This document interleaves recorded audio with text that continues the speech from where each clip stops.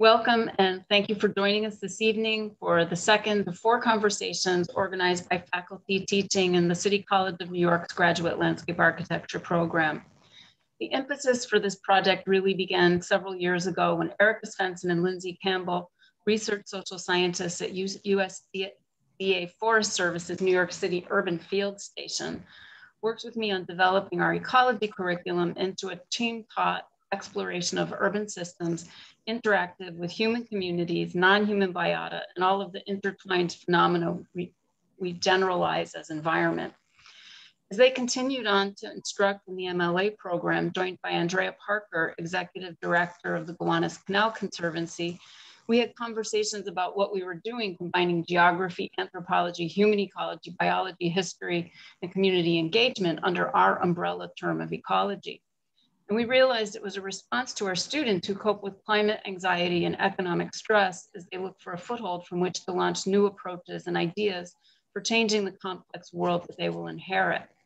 The grounding they seek must span politics and ecology, social and biological, so they can generate transdisciplinary conversation across multiple scientific disciplines, design practitioners, and a diverse public. No ecology textbook offers a rubric for this. So we've chosen to open a conversation about what we designers, planners, researchers, and humans need to know and how to teach it. In our first conversation last week, 4 speakers from a range of disciplines reflected on a zombie idea they've contested through design, planning, or projective research and analysis. Andrea Johnson countered the dominance of centralized planning by offering thoughts on initiatives already in the works to disaggregate the national electrical grid. Amy Lerner contested the exclusionary thinking behind clearing plants determined to be invasive to clear space for native plants, and connected that mindset and the rhetoric to slum clearance with her research projects in Mexico. Sierra Bainbridge argued that ecology and culture are not mutually exclusive in a presentation of a memorial landscape her office designed. And Lindsay Campbell discussed countering the idea of ecosystem services with social infrastructure that builds care in her presentation of StuMap and their exhibition at the Queen's Museum. Discussion ranged from how to challenge dichotomous value systems to questions about the locus of agency in determining urban futures. Who has the power and why?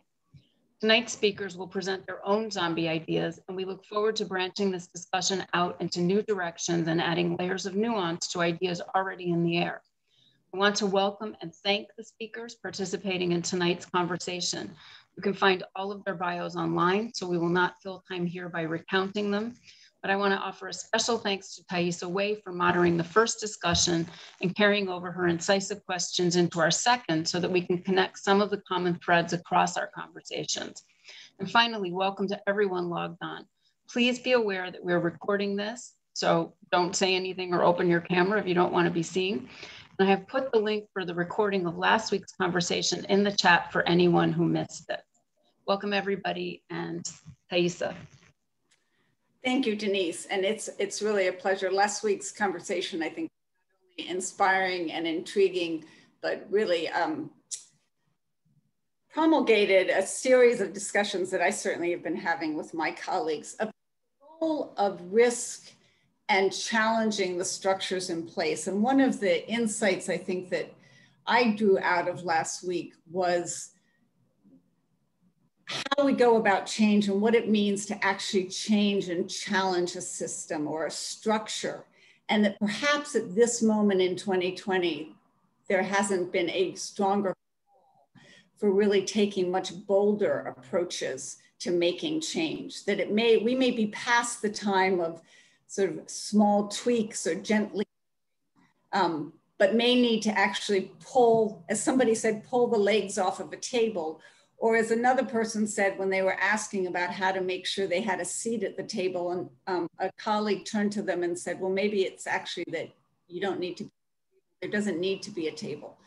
I think of it in terms of feminist histories and early historians who talked about adding women and stirring. Sort of somehow we could just add a few women to the history and it would do. Of course, we know that that's not at all what it takes. We actually have to change the very structure with which we tell narratives and with which we practice. So we have to reinvent the way we come together not from a square table to a round table, to overuse that metaphor, but really rethink it. And so I'm delighted tonight to have 4 speakers who are, again, like last week, suggesting structures and paradigms and ways of looking at design practice. And we mean design practice in a broad spectrum. About how by changing, challenging, maybe deconstructing, maybe destroying that paradigm and replacing it with something else, and maybe something we know what that looks like, so we don't necessarily know exactly where we're going, might be some of the most important work that designers can do today, particularly in landscape architecture, facing issues of racial justice, climate change, the pandemic, the economy. All of the issues that face us that I would certainly argue are all grounded in place. We inhabit, the places we work, the places we make community. So the format of today is going to be, we have 4 speakers. They're going to talk for 10 minutes. Politely but graciously end them at 10 minutes. So I apologize ahead of time if you hear me just into someone's talk. And then I'm going to ask them a few questions, and then I am going to turn and look to the questions that you've put in the chat to engage them in those questions. I will ask everyone, as I learned last week, while I love long questions, they're hard for me to read to myself and then repeat. So I'd ask that you ask short to the point questions. And that way I can make sure I get to your questions. I'm also, for those who are here again this week, I also copied down some questions from last week that I didn't get to, and I may ask these folks some of the same questions because there were some very good ones that came up. So to the person who just asked, did I miss something important in the chat? Not yet, but stay tuned. Okay, with that, I'm going to turn to Erika Svendsen, who is a social scientist with the U.S. Forest Service Northern Research Station. So Erika, why don't you grab the screen and go for it? Okay.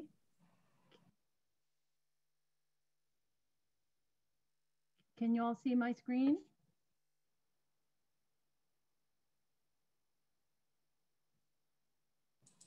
Perfect. Okay. Want to go back one, having a little trouble advancing.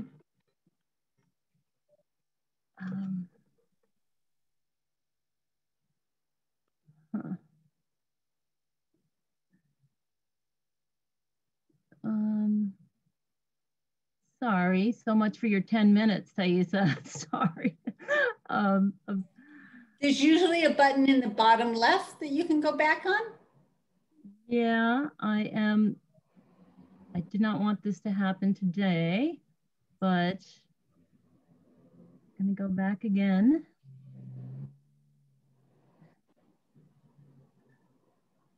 Or take a, oh, there you go, okay. Can you see that? Mm-hmm. Okay. All right, all set? Yes, except we're seeing your presenter view, so you may want a slideshow and then we'll just see the slide you're working on. I don't know why that does that. It does not advance. Okay, it does advance. Okay, all right, we're all set. Sorry, great, folks. So nice to be with you. I'm Erika Svendsen. Title of my 10-minute reflection is Beyond the Biosphere to the Forest Within, from techno-fix to social meaning. The zombie idea that I'd like to call out this evening is an overdependence upon a technocratic design fix in pursuit of the sustainable city. Green infrastructure, nature-based solutions, the millions and billions of trees. Of course, I'm not arguing against these physical design approaches, but they seem to take over and become the sole object of our attention. I guess because we're human, we like stuff and things, what we can point to and see. It's harder to engage, but no less critical to our work is social meaning. Sociologist Eric Kleinenberg has recently popularized the term social infrastructure, the physical places and organizations that shape the way people interact with each other in everyday life. But how do we see or find it in places where we do not expect it to be? Can we identify and nurture these places, people, and practices that create social meaning? Especially when the forces that give rise to social infrastructure are not fixed, like physical infrastructure. And And what if when we find these spaces of social meaning, we planted our trees there instead of in street tree pits and parks? What kind of ecological city would that be?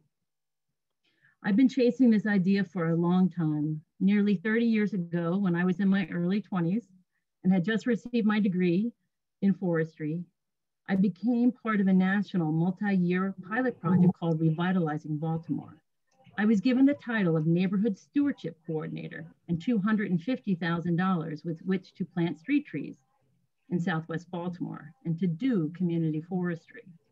There I was told I would find historic row houses, grand public squares and monuments, and woodland areas along the Gwynns Falls streams.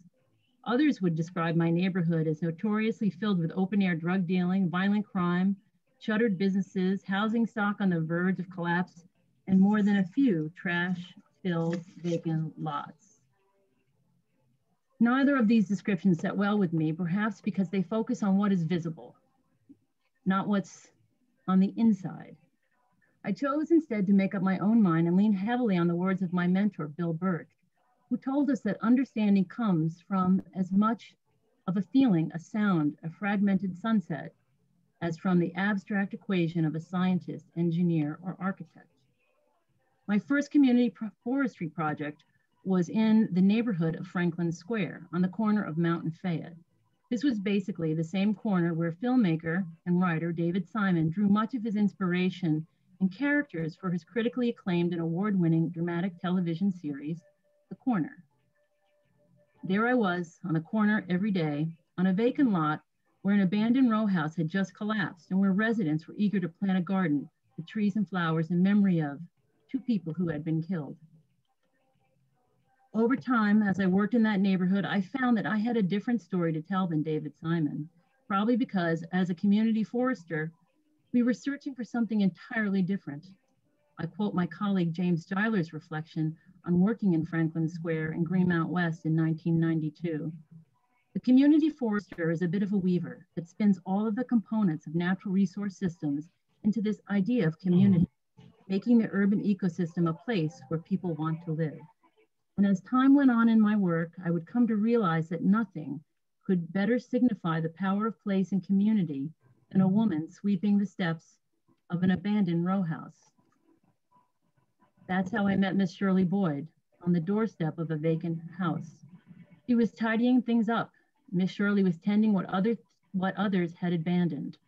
And following her lead, we went on to help her create many gardens along the side yards and back alleys of her community.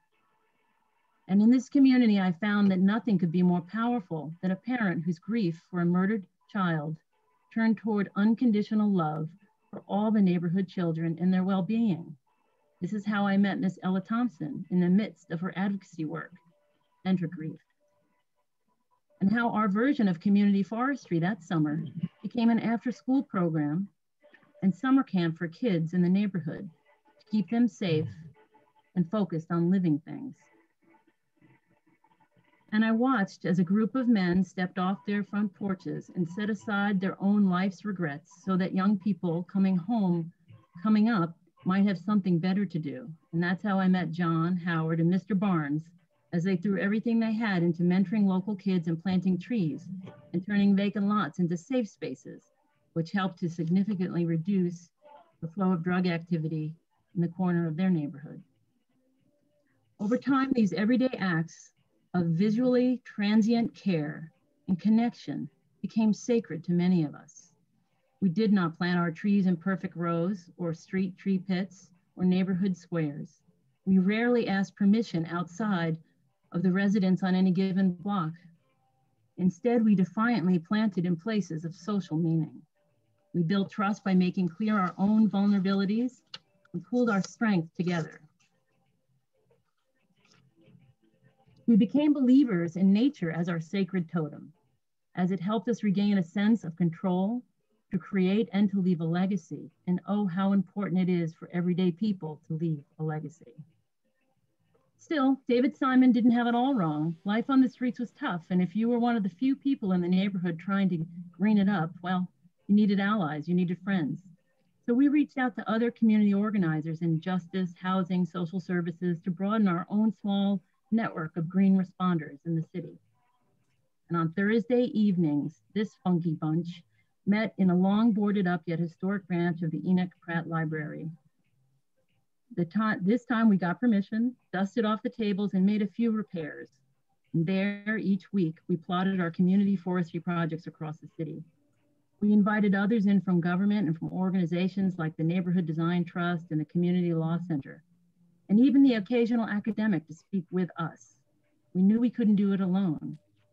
We developed a shared competency. We could speak fluently in our own way about the social ecology of Baltimore, and we gave time to each other on the weekends to help with each other's greening projects. And we proudly called ourselves the Tree Tribe to mark our shared culture and understanding. Of course, that was a few decades ago now, and photographer Steffi Graham and I did return to our old stomping grounds over the years. Some of the tribe had moved on. Some, more often than not, had sadly died of the conditions that commonly plague vulnerable communities of color. Still, we patched together stories like it was our own family scrapbook. We went to some extremes, and not all stories ended well. But some turned out better than our wildest dreams.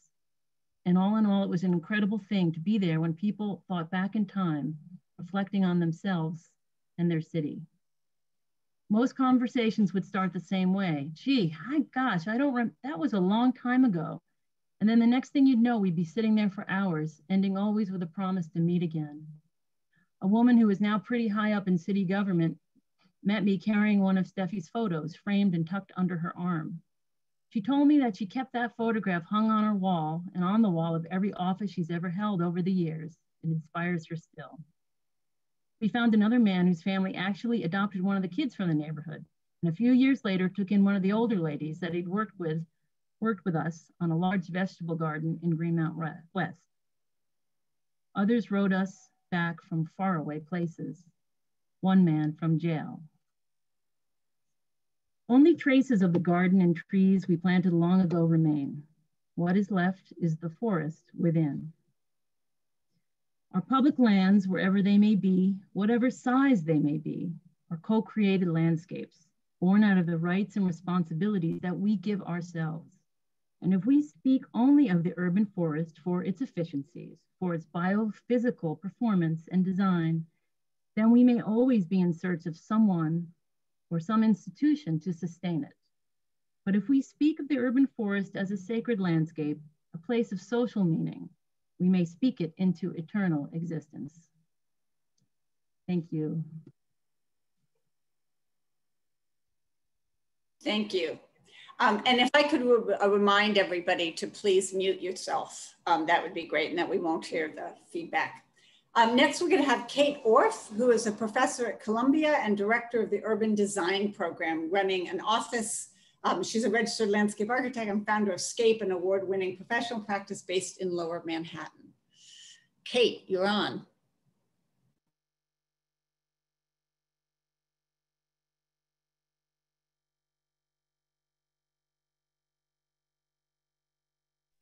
All right, I've unmuted myself and I'm now sharing screen. So far, so good. Thank you so much. I love being part of this all-star women panel. Really excited to hear all these different perspectives. My talk, my hopefully 8-minute talk is called SD, DD, CD, and CA. I imagine for all of you in practice that these are quite familiar terms: schematic design, design development, construction documents, and construction administration. We are trained to organize our workflows into these very narrow categories of professional services in preparation for competitive bid and construction by others, when what we really need to be doing is loving the landscape and proliferating awareness, care, and stewardship. We need phases of our projects and of our work that really reflect the social life of landscape.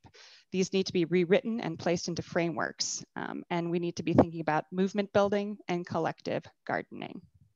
So these are my proposed new phases, and I propose to kill the zombie idea of these phases that somehow dominate the process of the landscape architect. And I'll just talk about these in my remaining time.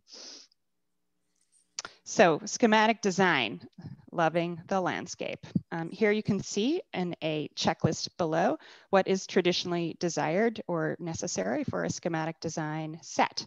Verifying the survey, addressing design requirements for access, reviewing landscaping with local code officials, et cetera, et cetera. But at SCAPE, what we do in this phase is we fall in love with every landscape that we encounter and that we work in. This is just one example of a site in Stapleton off of Staten Island where these incredible goldenrod and this man fishing basically took our breath away. And so our entire design process was front-ended by falling in love and having these moments with. So as much as this is like incredibly typical, DPR park with all of the requirements that needs, we managed to find ways, like you can see here on the slide on the right, for that moment to continue and be fostered and carry forward in the project. We're doing a 100 linear mile linear park and trail in Atlanta, Georgia, called the Chattahoochee Riverlands. And for that project, we also spent a lot of time literally on the river, moving through the river, paddling on what we're calling sort of river rambles with people that live there, walking with people through this massive landscape, discovering what it means and being with people with different ages, different abilities. We had a river ramble on accessibility and on local ecology. And in this way, really fell in love with this, sort of hidden treasure of the Chattahoochee and this major river that really grounds this entire bioregion. And so, this is just to give you a sense of the scale of this project. That's Atlanta in the background. So that's a lot of landscape to fall in love with. But again, all of our projects start with this complete collapse and love for the landscape. Okay, on to design development. All right, so with this concept, I really feel like what we try to do is visualize the invisible. So much in a landscape is hidden and unseen, and it is our job really to kind of pull these things out, reveal them, and stitch them together, and kind of literally look beyond the edges of the site. So for this book, for Petrochemical America with Richard Misrak, the photographer, I really tried to do that in a very clear way. This is this sort of sacrificial zone, once known as Cancer Alley, in between Baton Rouge and New Orleans, and through a series of drawings and working with Richard's photographs, began to craft this sort of looped and living table of contents, if you will, and began to visualize all of these unseen presence of oil in the landscape, and kind of, rather than move sequentially in a linear way, A, B, C, D, really used scale as a way to kind of unpack what was hidden within each of these photographs, and begin to tell stories of communities that and sort of bring these to the public consciousness. As you can see here in this story of this just one community of many that we at Morrisonville that we researched and traced. Keeping going. So for construction documents, yes, this is the part of the project where you really define the physical extents, the materials, and begin to finalize all very fine-grained details. For this phase, I would like to propose foster ecosystems as infrastructure. And for this and in all of our work, we're looking at how to reframe all ecosystems and rethink about them as our living infrastructure to host people, to host robust and biodiverse environments, and to think beyond the scale of the human to the animals and flora and fauna that we cohabitat the planet with. So this is just one example of SCAPE's project called The Shallows, which investigated these shallow water landscapes and coastal landscapes as ecological infrastructure. And on the left is just a quick synopsis of all the iterative modeling runs that we did. With Living Breakwaters, which is a large project in Raritan Bay, we developed design parameters. We actually did construction documents. I suppose I had to throw this in here because somehow you have to do both in this world. But then the whole point of this was to design this project as a pilot for other projects to be able to move forward. So the data collection that's designed enables this project to be a pilot and an example for many, many more ecological infrastructure projects in the future. And finally, construction administration, which is usually arguing on the site, screaming at a contractor, saying you substituted my plant with the wrong plant, and why is this mulch not the right specification and the soil sample wasn't provided on time, right? This is our CA process. So I would like to put forward that we must nurture and create participatory processes and completely explode this idea. And can we not bring together physical design, like you can see on the left-hand side of the screen, in this case, an Army Corps of Engineers marsh rebuilding process, with what's happening on the right-hand side of the screen, which is people in the landscape, in this case, American Littoral Society volunteers and students. Can we just collapse this and get rid of that pesky CA phase? So this is one of the things that we tried to do from the outset at Living Breakwaters, pulling these kind of 3 phases of risk reduction, bringing educators to the shore, and rebuilding offshore or shoreline ecologies. It's a project that requires a lot of this participatory design thinking, and has brought us through years now. We're on the 8th anniversary of Superstorm Sandy, almost 8 years of this kind of work of building and rebuilding constituencies, ideas, knowledge, and love. And in this way, we can really begin to scale up our efforts across the landscape and not be caught, dealing with the lowest bidder, which happens a lot. So this is my last slide. I wrote about these ideas in a book called All We Can Save, Truth, Courage, and Solutions for the Climate Crisis, in a chapter titled Mending the Landscape. So this is the zombie idea that I would like to kill. I feel like landscape architects hold on to what little power they have by putting their work into these tiny boxes and to these phases, which comply with the way that business as usual is run. And I would like to put that aside and focus on all we can save. Thank you. Excellent, thank you. Andrea Parker is a lecturer in ecology in the graduate program in landscape architecture at CCNY and executive director of the Gowanus Canal Conservancy. Andrea, all yours. Thank you, and great to see everyone here tonight. I see lots of friendly City College faces as well as GCC faces, so it's great to have everyone together.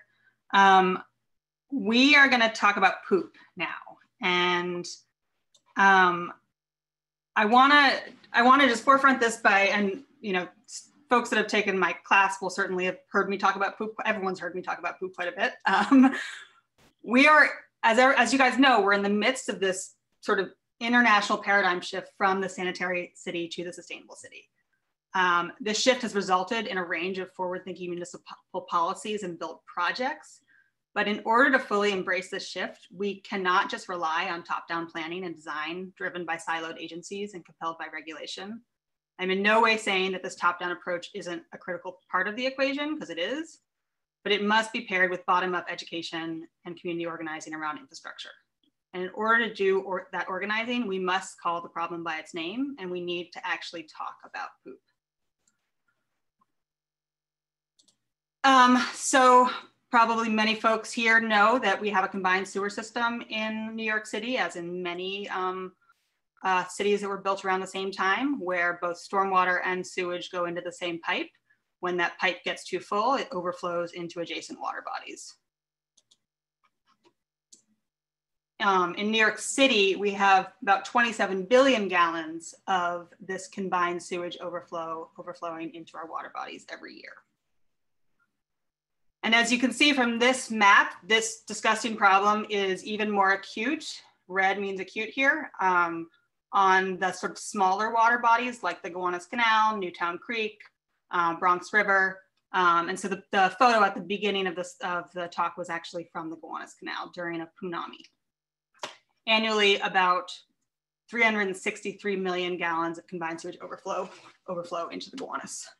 So water bodies like this are in direct violation of the Clean Water Act. Why, after almost 50 years after the Clean Water Act was passed, why haven't we seen this fixed? And I believe it has quite a bit to do with the fact that the strategy has been primarily top-down, relying on bureaucratic actors to enforce the federal legislation. This is a timeline of the process in New York City. So the city is responsible for this ongoing combined sewage overflow. The state finally in 2005 got up the nerve and the political will to actually enforce the law.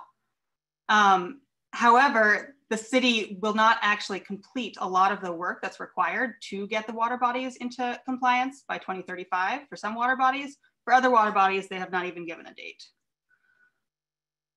Sorry.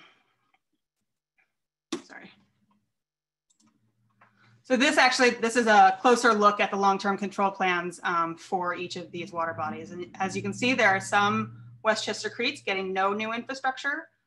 Bronx River is redirecting the CSO to the East River. These aren't real solutions. They're just ways to comply with the regulation. Additionally, a huge part of this plan, and something that is extraordinarily exciting when we think about a sustainable city, is that green infrastructure was supposed to be a huge part of the solution. So the idea was that 10% of impervious surfaces citywide would be turned into green infrastructure. Whoops. How did I do that? Sorry.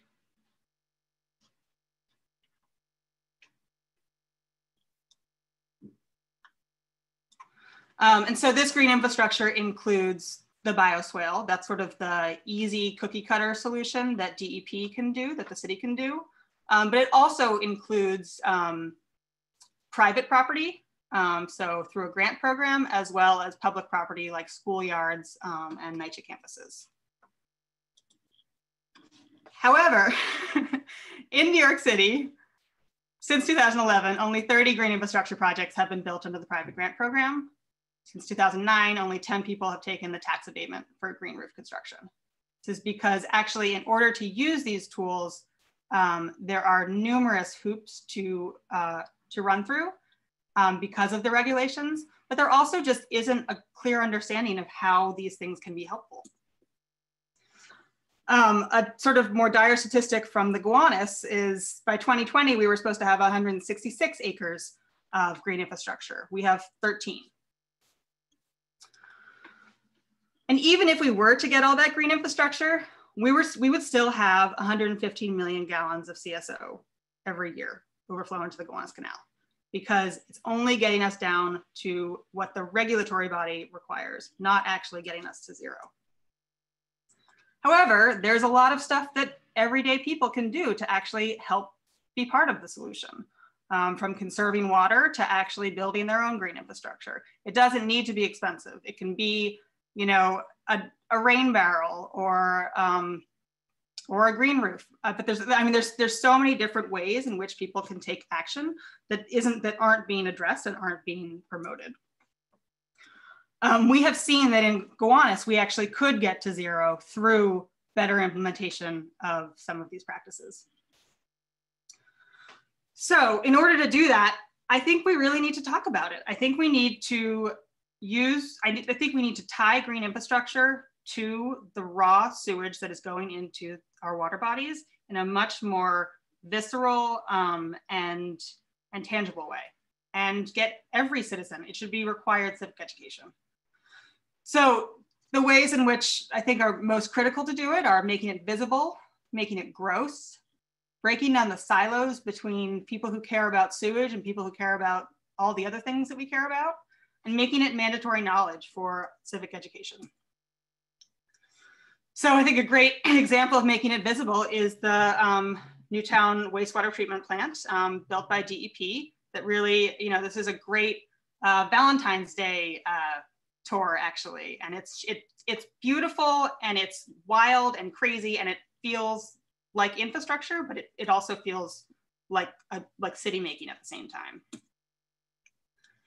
Another great thing that DEP has done is they've done an incredibly sexy campaign about something called fatbergs, which is, this is, the web page of the fatberg page versus the web page of the green infrastructure page. The fatberg page has a video of how disposable or flushable wipes and oil congeal into massive fatbergs in our pipe system. The green infrastructure page has a sort of hard to read map of green infrastructure projects that says, green infrastructure prevents stormwater from entering the city's sewer system, which helps to improve the health of local waterways.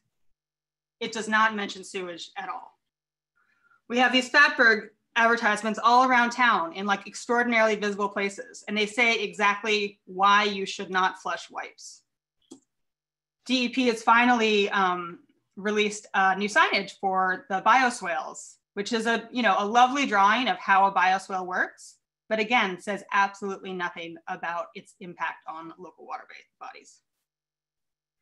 And we need to use this gross, this visceral,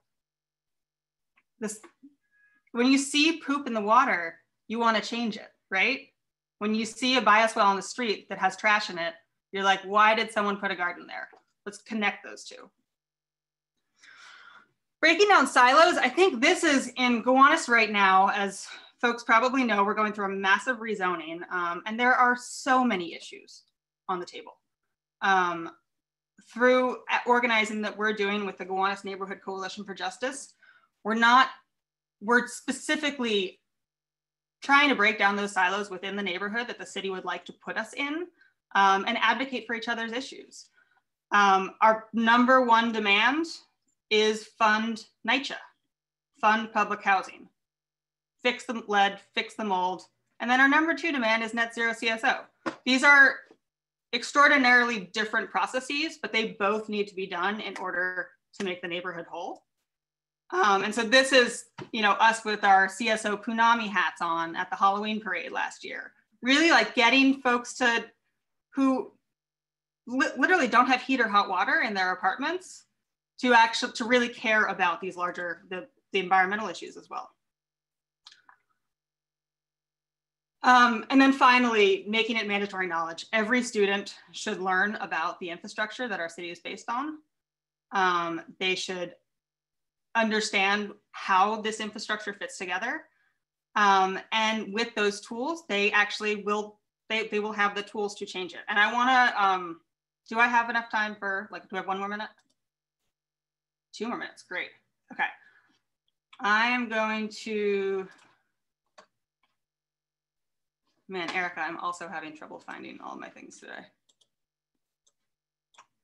Okay, I'm gonna stop sharing this and I am going to share a very short video to show what I mean. CSO is bad. Basically, CSO is combined sewage overflow, like one of the main causes of pollution in our water, such as the Gowanus. And our goal is to keep the New York City water clean and prevent it from becoming more dirty than it already is. So green infrastructure is ideas that can be man-made, like permeable pavement, and permeable means allows water to pass through so it can absorb water. So we want to make our school more resilient. So we're trying to figure out how we can make clean up the Gowanus and how we can have more green space in schools. So we're adding different tree beds and trying to add stuff on the roofs to try to collect as much rainwater as possible so it doesn't overflow into the Gowanus.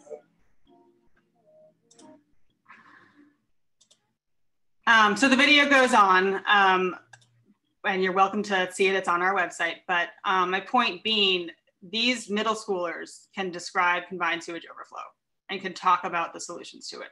They go home, they talk to their parents. These are the sorts of large scale social changes. Remember when we all learned about recycling?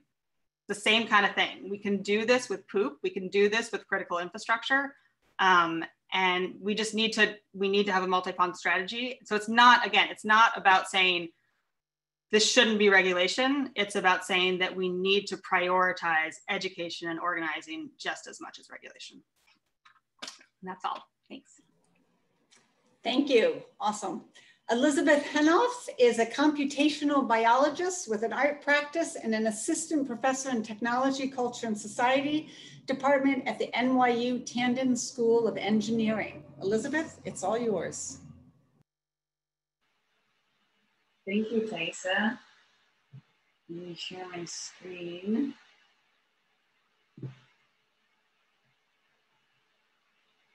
Let's see. Do y'all see white text on a black background? Yep, yep. Cool. Cool. Hi, everyone. I'm super excited to be part of this panel and thinking about ecologies at a bunch of different scales. And so as Thaisa said at the beginning, I'm going to be talking about the lower end, the microscopic end of the scale. And so particularly what I'd like to talk about today is briefly some projects that show microbial agents at the interstices of everyday urban ecologies. And so I'm a computational biologist, and in particular, I'm interested in the ubiquitous living component of our environments. So specifically the microorganisms that inhabit the environments that we interact with. And so there's this growing understanding that interactions with microorganisms have really important impacts on the characteristics or phenotypes of macroscopic organisms, like plants, like animals, like humans. So, for example, you can alter the flowering time of plants by altering the microbial composition of the soil that they're growing in. We're also getting more familiar with the idea of the human microbiome being an important component for health and well-being, both in grave states of disease, but also more subtle phenotypes like mental health. And so serotonin synthesis, for example, in humans is heavily influenced by our interaction with gut microbes in particular.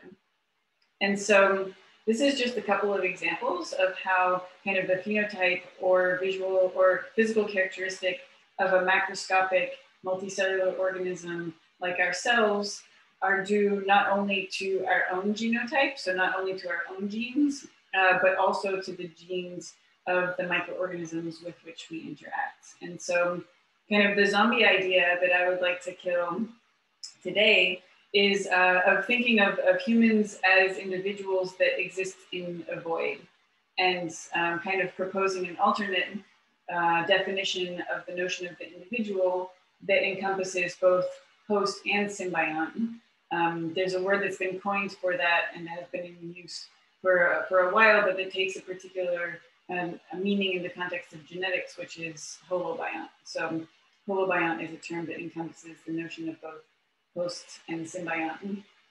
And so what I'm interested in and what I study and research at NYU is being able to define kind of microbial metrics of urban spaces. So how do we measure the invisible microbial component of our environments?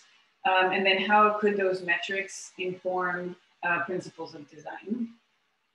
And so I wanted to talk about a couple of projects where I found kind of interesting microbial agents in the interstices of urban spaces. And actually both of these projects are in Gowanus and in collaboration with Andrea and the GCC. So I'm really glad, Andrea, that you started talking about poop before I did, because I'm going to continue. So one ongoing project in the lab is studying the microorganisms that live in the sediment of the Gowanus Canal. So, Andrea, you talked about the poop in the canal, but that's not the only gross thing in the canal. The canal has been heavily contaminated with industrial waste over the last 150, 200 years. And the sediment at the bottom of the canal is this kind of toxic cocktail of a bunch of different industrial waste compounds. And so we've been studying the microorganisms that are able to survive in that toxic wasteland. And it turns out that that toxic wasteland is actually a very amenable environment for microbial growth, and that those microbes, in the process of adapting to that environment, have developed a lot of interesting bioremediation functions. So they're able to degrade the toxic compounds that they're being challenged with. And so I think this is really interesting from a science perspective, you know, thinking about evolution of organisms and their environments.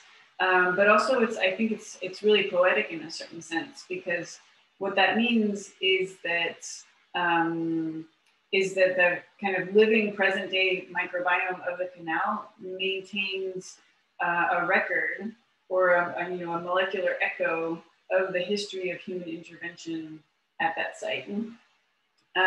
What this also does is challenge the valence that we give to environments, such as the Gowanus Canal. So the Gowanus Canal, it's a super fun site. There's plans to remediate it, which involve, you know, dredging all the sediment and capping the rest with concrete and putting the water back. And so that the intervention in that site is dictated by the kind of human-centered perspective that this environment is useless, it's a wasteland. But if we kind of decenter the human in this process and look at it from a microbial perspective, we can see that this environment is actually not as unenvironmental as you might think, and is very much amenable to these other life forms. So this is an ongoing project with a bunch of different folks. We have a website called bkbioreactor.com, and you guys can check out all of the data that we've posted there. The other project that I wanted to talk about is a project also in the Gowanus Canal related to street level flooding. And so street level flooding in this particular area occurs when heavy rainfall will overwhelm the sewer system, which, as Andrea mentioned, is a combined sewage system. And this particular flooding that we see here is not the canal overflowing its banks, but it's water that is resurging from the street drains and flooding the street. And so this water has a lot of poop in it. It has raw sewage in it. And so what we've been doing is trying to see whether we can understand what kind of impacts these flooding events have on the environmental microbiomes, and in particular the sidewalks, after floodwaters have receded. So we've been running a pilot study in Gowanus on 9th Street, which is where the image that we looked at earlier, where we take samples of the sidewalk in areas that are frequently flooded, and then control areas that are not frequently flooded, and look at the microbial populations and how they differ between them. And so we can see that the sidewalk areas that are flooded frequently have a different microbial signature than sidewalk areas that are not flooded. And so just to be clear here, these are not samples taken after a recent flood. These are samples taken after kind of in normal conditions.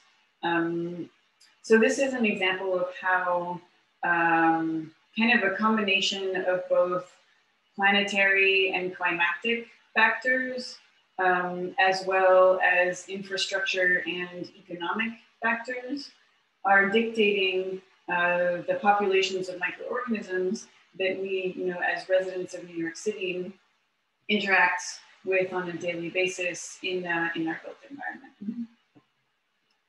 So these are just a couple of projects.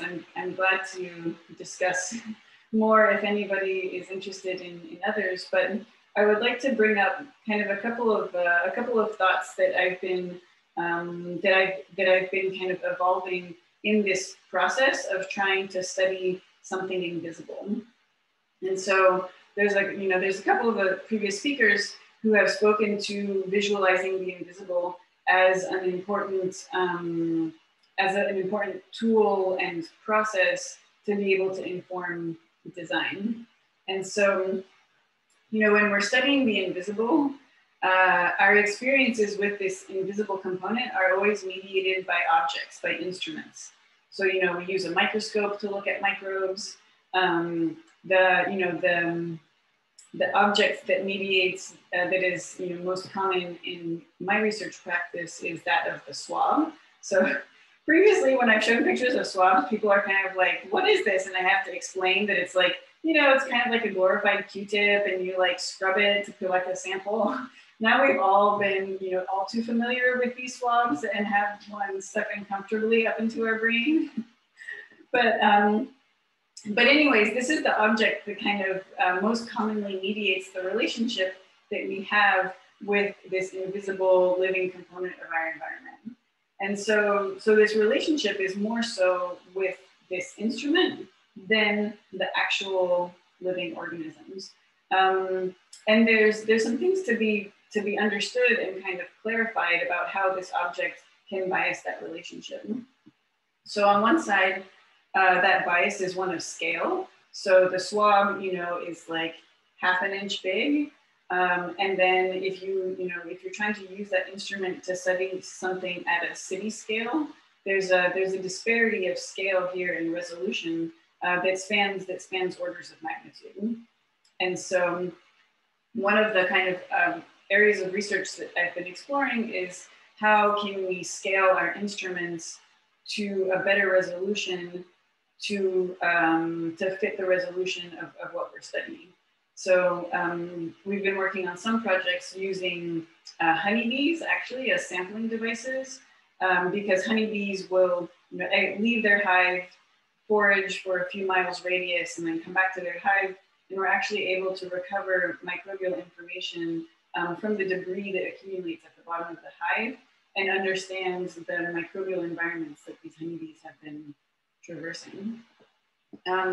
Another thing that has kind of emerged from these studies is that the design of this instrument very much dictates the relationship. So a few years ago, we did a study where we studied the microbiome of the New York subway. So we, you know, ran around the subway with these swabs in hand, you know, taking samples from poles and seats, and we were challenged oftentimes by people who were reacting to that instrument. So they thought that we were implanting HIV in the subway, or that we were monitoring for a pandemic. I mean, that was like 2015, so pre-pandemic times. But that relationship was very much to the instrument and is a relationship of kind of fear and pathogenicity, which makes sense because this is a clinical instrument. Hey, Elizabeth, yeah. I'm going to build on that now, and we're going to go to Q&A. That sounds great. Thanks, Thaisa. And actually, leave it. Everyone take a good close look at that image because it's going to be a perfect segue. But if you want to unshare your screen, sure, that's actually a great segue. So I want to now turn to getting all of you in conversation, and also remind others that if they want to write questions, just write them in the chat. If you can write succinct questions, that would be great because I'm monitoring both the chat and the people. But I wonder, all of you talked about language, and actually Elizabeth, you ending with this idea of the tool matters, not just what the tool can do, but how we perceive the tool. Kate, you talked about language as a tool, sort of taking these standards and design and shaping them in a different way. And Erika, you also about talking, and Andrea certainly talking about poop and gross things. So I'm wondering if all of you could talk about the role of language and how it shapes the physical manifestation then of what we do, whether it's an experiment or it's a place you're creating. And because I think it's something designers don't often talk enough about, the power of words and tools like words and language to actually change what we make. Andrea, you're smiling. You want to go first? Sure, let me formulate this. I think I'm smiling because I find that, and students that are in my current class will know that it's always shocking how difficult it is to emphasize writing as part of a design project. And I think that it's actually the skill that I use most. And obviously I'm not a practicing landscape architect, but when I was a practicing landscape architect, you use language constantly. It is actually like more critical to be able to give a succinct one sentence concept, what you're doing, than it is to make 50 billion beautiful renderings. Because that's what, I mean, people aren't, the everyday person, yes, they'll see a beautiful drawing, but they won't actually, they look for the language. They look for the way to say it. So I guess that's where I would stop. Well, no, that's great. Kate, as somebody who also showed incredibly vibrant images, do you want to talk again about language and maybe visual language and verbal word language? Yeah. I mean, my own focus in language is to try to like sometimes we try to define ourselves as a discipline via this sort of special code words or language that we use to describe each other or particular movement. And I think a lot of, at least what I've tried to do, is to sort of just ignore that and try to write in very clear and declarative tone about, what's happening in the world as I see it. And so the Petrochemical America book was very thick drawings that take a lot of time to understand, but I tried to combine that with very clear declarative writing in tone to be a companion to that.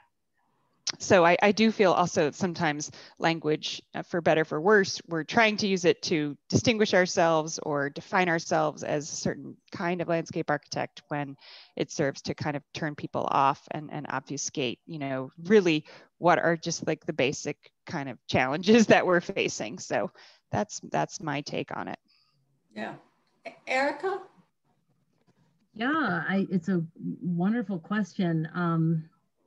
It reminds me, I wrote a book chapter many years ago now for a book edited by Stuart Pickett. And the title was about storylines shaping design. And I'm not a designer, I'm a social scientist.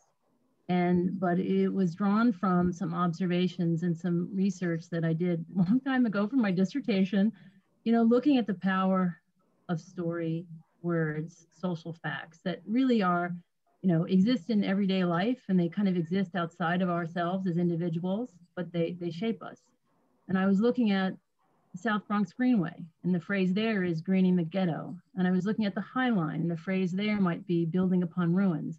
And then I was looking at the Brooklyn Waterfront Greenway, and the phrase there might be opening up the waterfront. And these words have tremendous meaning, and they influence, I think, in many ways, if not the design, the, who kind of coalesces and comes to the table around the ideas. And they're very powerful.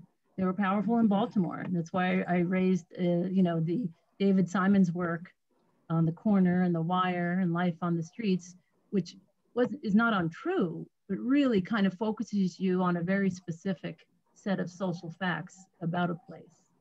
Yeah. And it's hard work to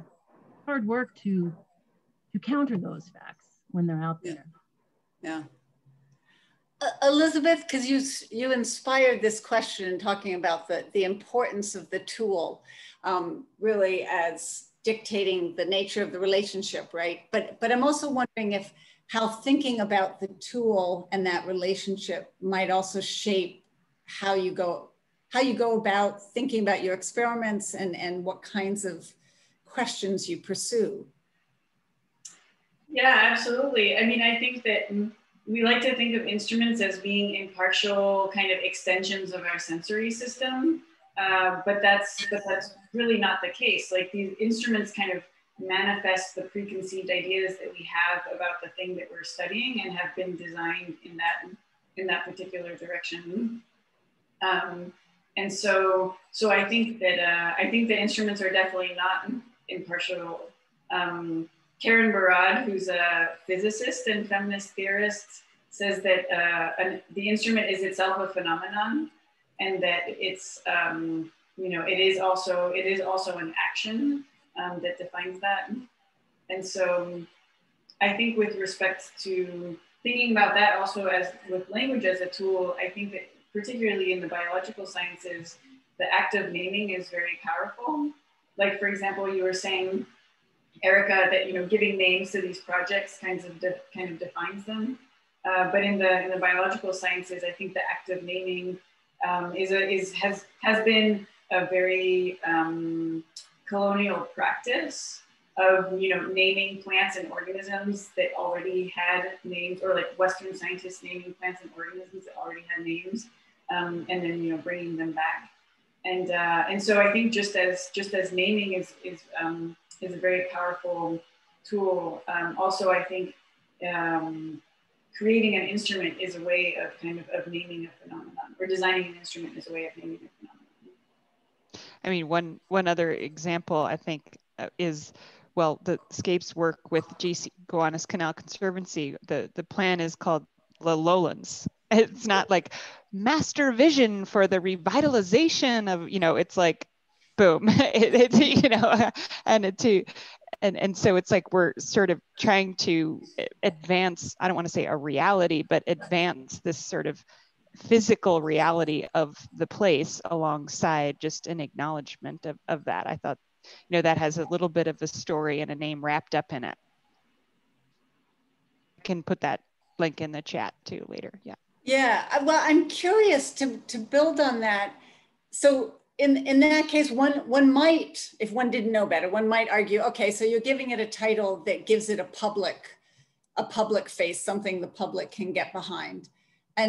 But I also know that these titles shape how we actually make what we make, right? And the questions we ask and what we privilege. And so I'm wondering if you could talk either or, sort of how are you shaping through language what the public expects, but also how are you shaping what you actually do and what you make and the place that some of you are creating, or the arguments that you're creating. I'm going to put place and argument in sort of one box, because I think they're all things that we make.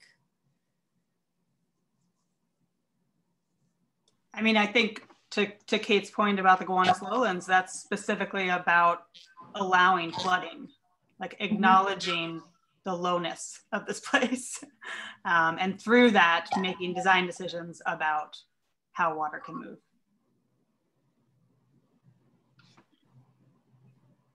Erika, as you go back and you think about this project, I mean, again, to me, what I heard in your argument was in part not that there weren't good qualities that came out of a sort of technocratic view of that project, but that they didn't understand the depth to which you could actually look at that project. And I'm wondering if in thinking back on that project, you're doing work differently now, and what does that look like to talk about it differently and then make differently? Well, I think in some ways I'm returning back to that project. I guess maybe the older I get and things, and maybe a little bit more stubborn. And, but the end result of that work many years ago gave rise to StuMap, to the work that I've done with Lindsay Campbell and others to kind of map many places of social meaning. And StuMap is a representation of groups, not individuals. But in that way, I was trying to do two things: create a tool, right? Give it a name, right? Because I work for the Forest Service, and I even gave it an acronym, right? That's the thing you have to do in government agencies.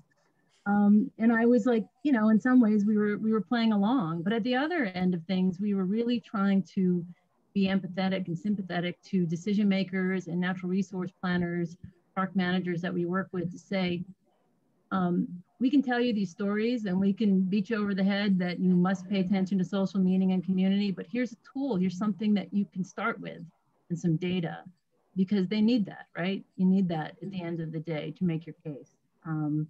So, that's kind of where that work kind of evolved, but just wanted to raise something else, because for me, when I look back at those times, and the reason why I say the forest within, it's something that Kate was saying, like love the landscape. I really do feel like at the end of the day, it's the love that is abiding in the sustainable city. Now, I know that's going to sound corny, right? Oh, love, love. But okay, fear is a great motivator. We're all scared of climate change. Guilt, great motivator. We all did it, so we feel bad about ourselves. And profit, maybe we can make a little money here, come up with a little widget, energy savings.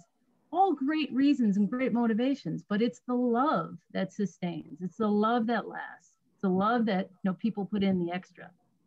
you know, miles to do these things and to care for them. Actually, you bring up a really interesting question. So we often think, so there's some who think that we need a crisis. One of the interesting arguments I heard today from a climate scientist that it was really dangerous that the media so quickly compared our COVID-19 epidemic to the 1917-20 flu, because in fact that flu killed between 25 and 50 million people. This is a terrible pandemic.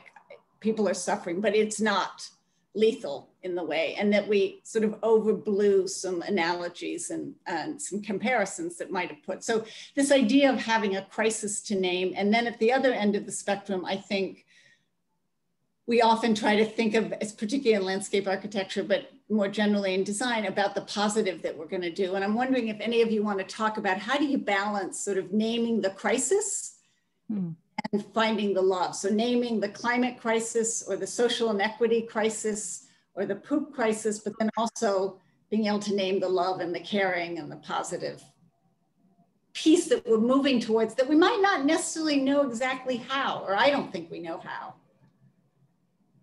Kate, I'm particularly interested, like in your work, you know, you talk about changing those names, naming what you don't like, naming something else. How does that work? And again, how does that, can you see that in the designs, the places that you've designed when you go there? Do you feel like you could experience that change? Yeah, I mean, I do feel like there's, I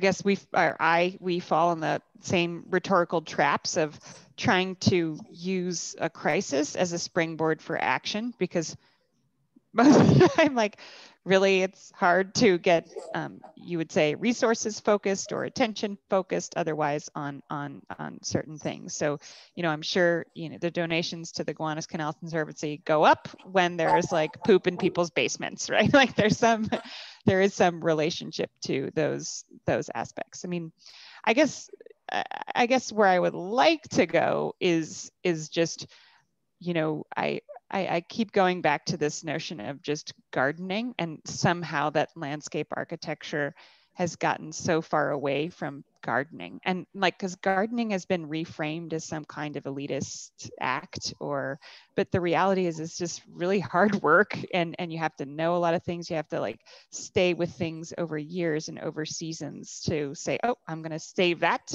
tomato plant cutting, like, and it's all about being like incredibly an economy of means, and like, you know, investing in a place over time, and obviously, you know, big history, and maybe that's kind of like overly simplifying things, but to me, I also just feel like couldn't we draw more from those kinds of metaphors in how we're practicing? And you know, like many kind of practicing landscape architects, I just personally experience like a frustration, because your term in a project seems like a really long time, but then all of a sudden it's over, right? And you're kind of like moved on, and the client's moved on, and you kind of lose that direct relationship. So I don't know. I'm always kind of like searching for that, whatever tool or whatever mode of working it is that could kind of build a lot of that continuity back into what it is that we do.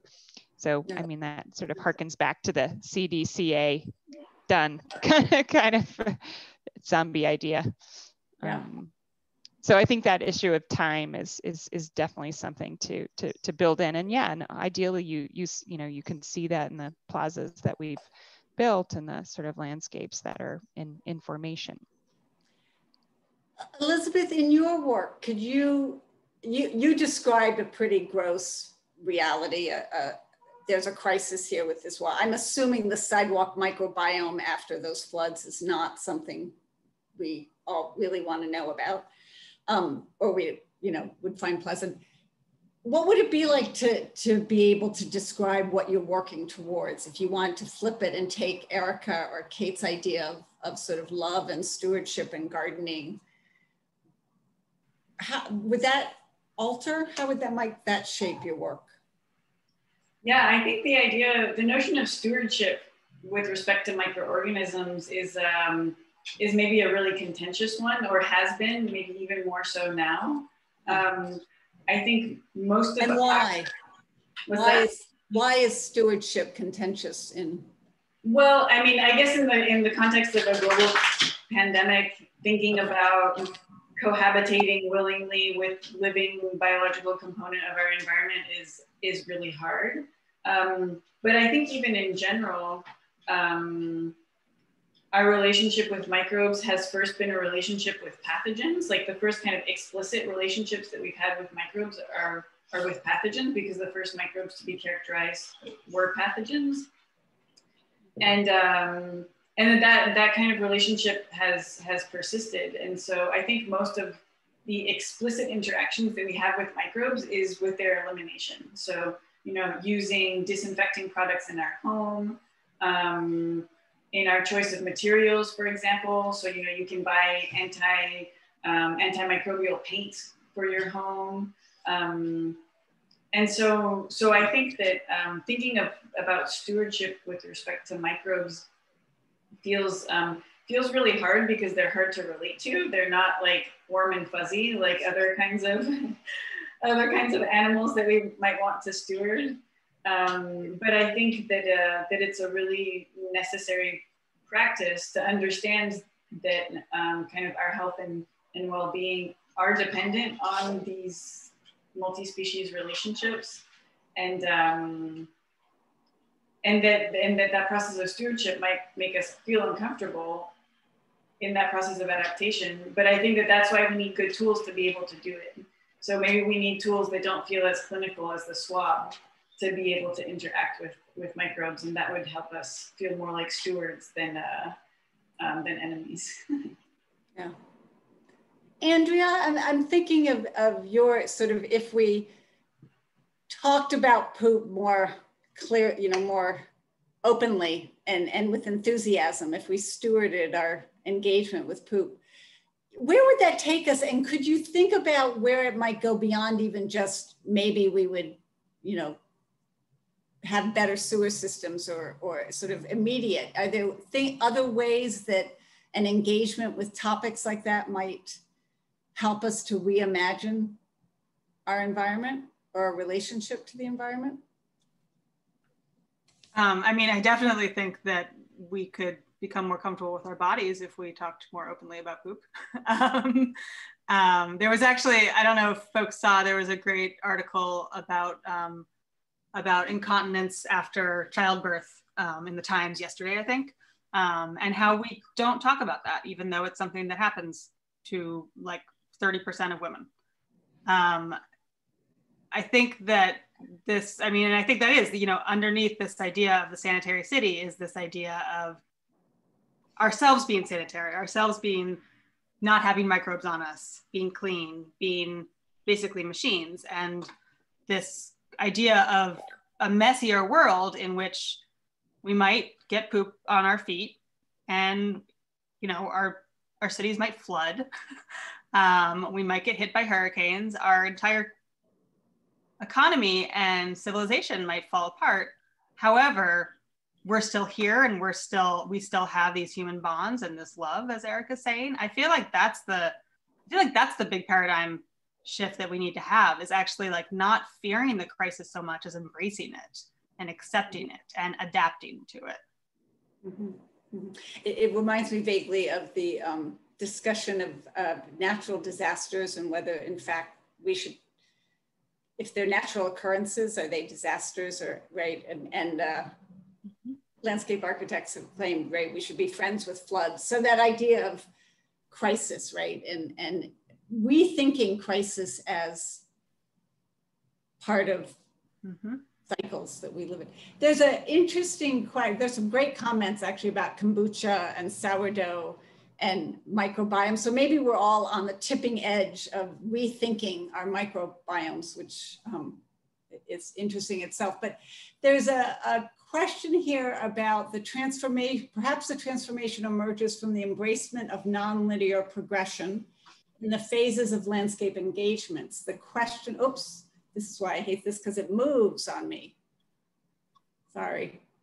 The question, the shift to rhythm rather than to acts. So I think this is asking about, is some of this shift to move away from the singular act, the singular object, the thing, which certainly came up last week, this sort of focus we have on the things and the fixes, and more think in terms of rhythms and cycles and systems.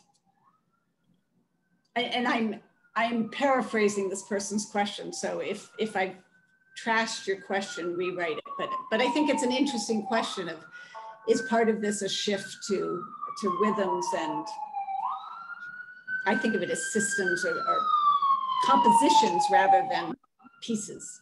And I mean, I think that goes to Kate's point about gardening as well. I mean, I think there's an assumption in the field of landscape architecture as well as design professions that you always need to be doing something new, right? That like if you're going to renovate a park, you need to have a completely new concept. You need to rip everything out. You need to start from scratch.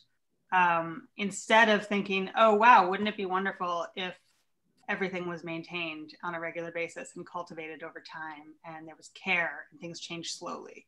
And I feel like that's like, I think we would need to completely reimagine our fee structures to get to where Kate's talking about. But I mean, I think if the profession as a whole decided that that was where to push it, I feel like it's something that we could collaborate on together.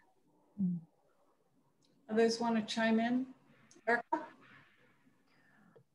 Sure. Well, there's a lot to reflect on in that bit of conversation, but I do want to appreciate this idea of crisis and say that because a lot of the work that I've been interested over the years is about post-disturbance, post-crisis, both acute and chronic, and how stewardship plays a role in kind of recovery from crisis. But it never ends. It's kind of like the gardening. It's kind of like when the crisis strikes, it's go time. And then you know whether, you know, the gardening you did last year, or the care and feeding that you've done really is going to pay off.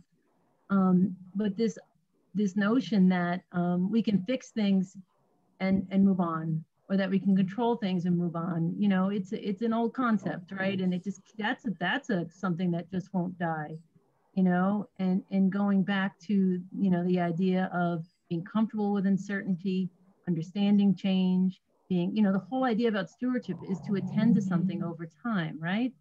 And it must make a landscape architect's job very difficult. I have mad respect because, you know, you're there, you have to solve a lot of problems in one fell swoop, and then does it stay the same always? No, of course not. You know, we're all never the same river twice. But same thing with social science. You know, you go back to you have these issues and you go back and you say, gosh, that sounds familiar. I remember somebody writing about that 30 years ago, but they just use different words, say the same thing. So, yeah. Anyway. Yeah.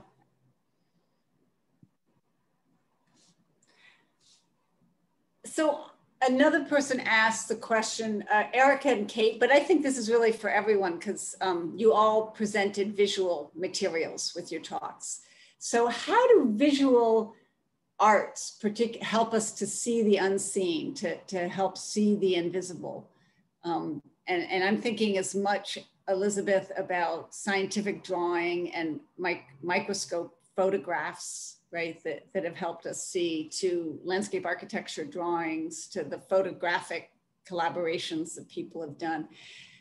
Similar to our discussion about language and words, how do the visual arts help? And in particular, I want to ask, how do they help us challenge or kill these zombies, as Denise says? How do they help us actually do the good fight?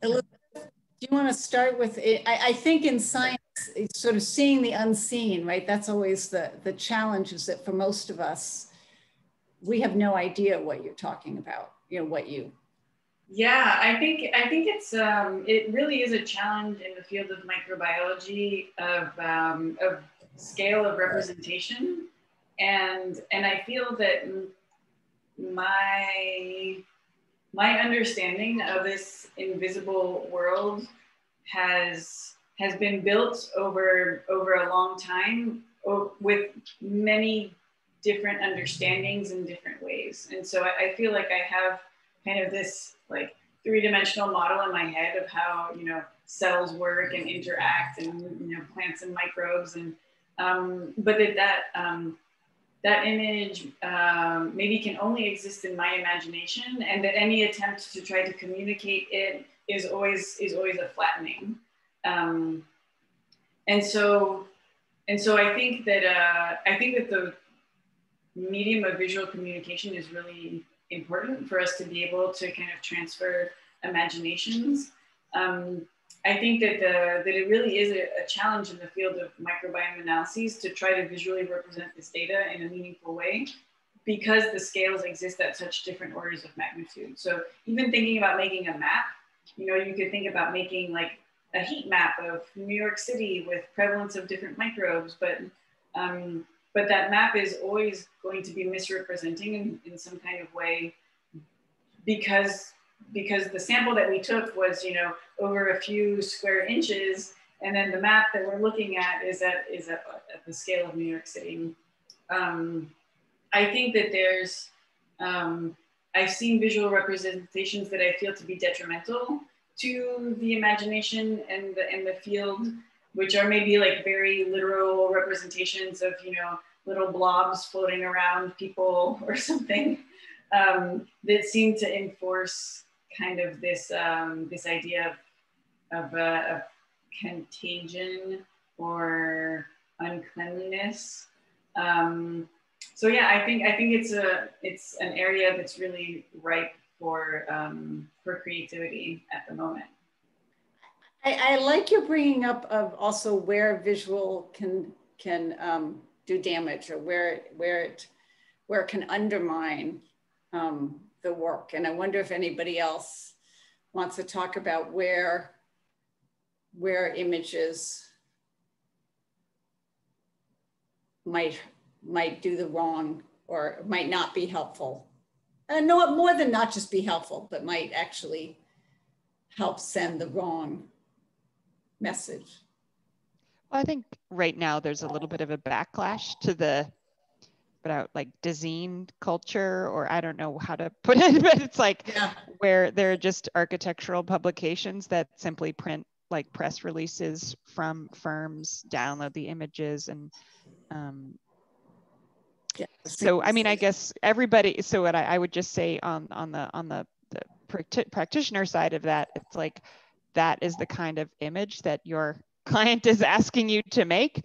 But I think what we've at least tried to do is find layers or way of splicing in the existing conditions. And I think the ones that do harm are ones that kind of show wholesale new conditions and don't necessarily acknowledge the background complexity, or like whatever's creating that, you know, ghost in the machine. It's like, that's the image, that's part of it. So I do feel like we err in terms of trying to make a perfect rendering, and aren't conscious of that feeling of erasure that other people feel. Like, I'll just speak from the Gowanus standpoint. It was so hard to try to describe how much that we were trying to carry forward on that project of existing conditions, but also create a three-dimensional view of something that might also spark an imagination. So I don't know, I find that to be one of the hardest things to do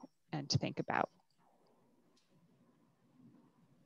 Andrea, you were nodding your head. You want to add?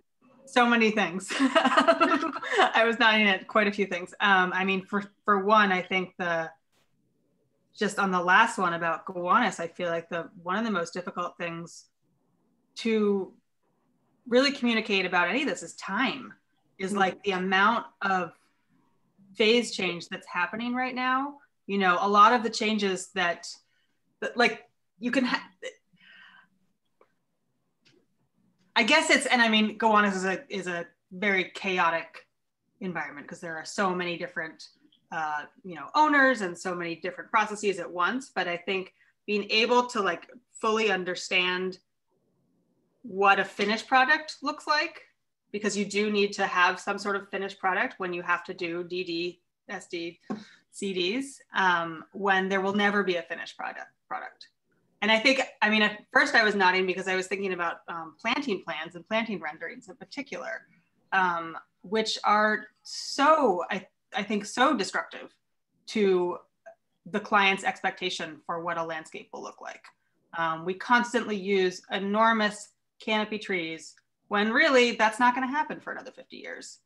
And I think that, again, I think in landscape architecture, I think we're constantly like backing each other into corners by, you know, making sexier and sexier renderings that show stuff that's just not possible. Yeah, or at least not without time. So the two combined, and I do think, and it's interesting because I think we tend to think that images are somehow neutral at worst, and we don't always acknowledge the damage and the bad consequences that the wrong kind of images. Erika, did you want to add something? Yeah, just really just using kind of the artist as a critical reflection of the work. I mean, if I could have an artist work on every project I've ever been on, that would be amazing. I was fortunate to have Steffi Graham with us so many years ago on that project in Baltimore. And what she did for us as community organizers, essentially, that's what we were, was share back to us critically things about ourselves, the components of the project, the messy components of the project, not the beauty shots, you know, of the landscape trees or this or that, or the beautiful flowers. But most importantly, she honed in, and we weren't even on this point in the beginning, she really honed in hard on the transformation in people.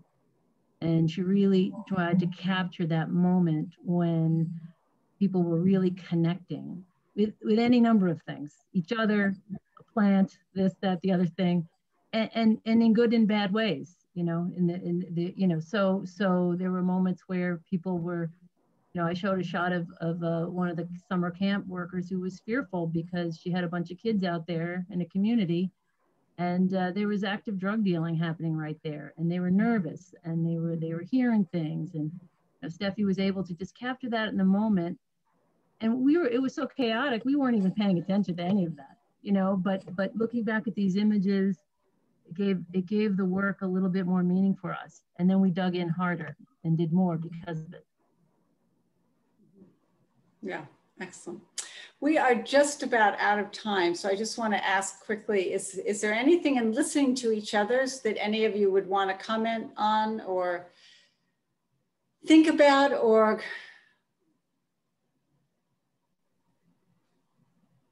I have to say, Andrea, I just love the fact that, you know, you are putting at the forefront NYCHA as part of some of your advocacy. I just wanted to say that because, I mean, just take a pause, an environmental organization, you know, doing that kind of reciprocity, not just saying, come join us, learn about the Gowanus, clean it up, it's a great place, but really attending to the needs in that way is really profound and should happen more. Well, I just want to thank all of you, because I do think, as I said at the beginning, this is a moment we really need to challenge boldly. It is clear what we've been doing has not led us to a place that we want to be. And so I really want to applaud those who are out rethinking everything from how we talk about what we're doing to what we actually do and what we imagine in the future, because we clearly can't continue on the path that we're on. So with that lovely uplifting note, I'll turn it over to Denise to put us in a better space. Well, I don't think I can put us in a better space than this panel has left us. And I just want to say that Erika's last comment really, you know, in some ways summarized the whole ambition of the project, was how do we start to look at environmental systems and social systems as something that we have to operate in, you know, negotiate together intrinsically. They cannot be disconnected. And I think this panel really covered that really great.